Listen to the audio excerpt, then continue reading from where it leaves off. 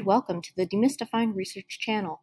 In this video, McMaster-based virology expert Dr. Caitlin Mullarkey will tell us all about the process of growing influenza virus in embryonic chicken eggs.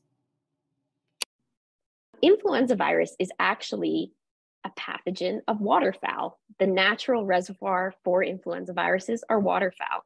The virus likes that environment and it will grow to very high titers, which is just another way of saying amount. The US typically makes 150 million doses of influenza virus vaccine, and one egg can produce one dose of vaccine.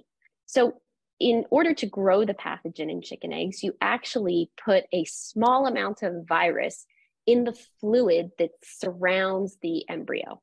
So typically, you'd have a small amount of the virus that you want to inoculate in those eggs. And remember, each year, the vaccine typically contains 4 different strains of influenza virus. So you have to inoculate eggs with these 4 different strains.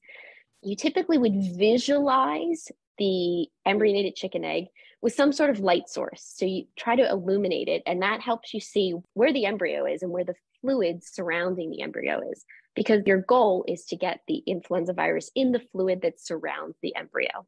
And typically you would mark the egg, you would visualize the embryo, the fluid, and the air space in the egg. You might make some markings on the egg to remind you where those particular landmarks were.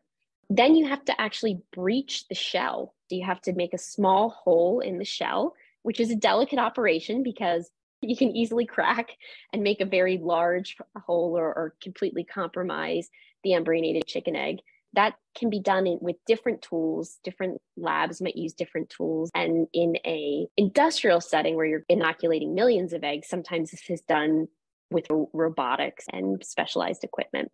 So you would breach the egg, you would inoculate it with a small amount of virus, and then typically you're going to seal the hole through which you've just made in order to keep the environment as sterile as possible.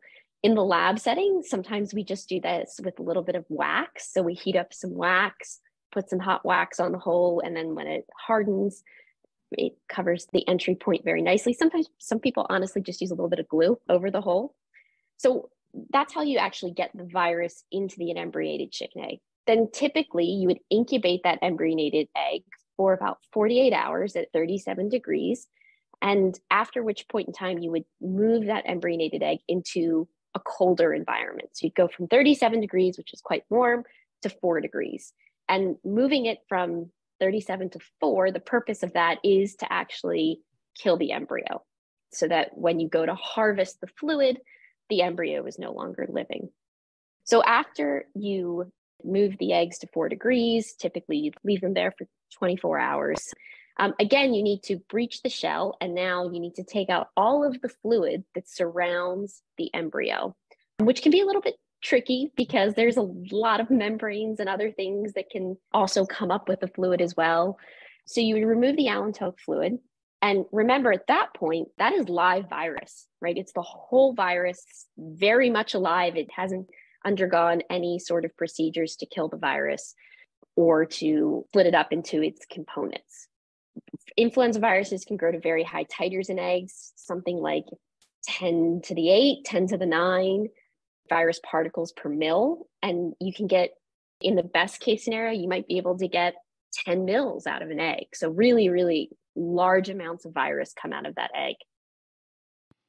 Thank you for tuning in. Please like, comment, and subscribe, and continue to check out the Demystifying Research channel for more great videos like this.